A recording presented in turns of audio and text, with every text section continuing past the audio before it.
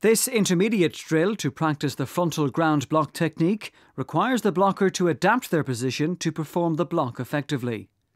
Divide the players into pairs. Mark out a channel using 2 sets of 3 cones as shown.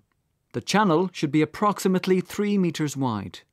Place a ball in the middle of the channel between the first 2 sets of cones and another between the second and third set of cones. Beginning at one end of the channel, each pair contests both balls, one player attempting to strike the ball while the other attempts to perform the frontal ground block. Each player must travel around the outer cones before contesting each ball. The balls are replaced and the next pair repeats the drill from the opposite end of the channel. Using a fixed ball, such as the ball and pin apparatus, allows the drill to be recycled much more quickly, as the balls do not have to be replaced.